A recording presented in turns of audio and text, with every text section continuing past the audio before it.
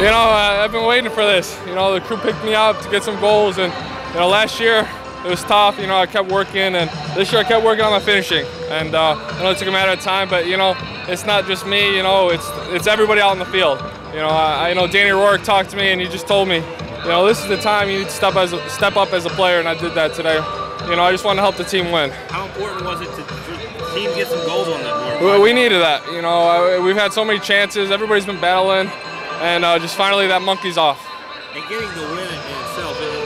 With the Pioneer Cup and everybody out here supporting us, it was an incredible win, and our team played their hearts out today. Do you feel how much you were a spark plug and how the game really changed when you? I just wanted to come out there and contribute. That's it. The coaches called my name, and I said, it's my time to go out there and help this team. And it wasn't just me; it was everybody. We turned that switch on, and we went rolling.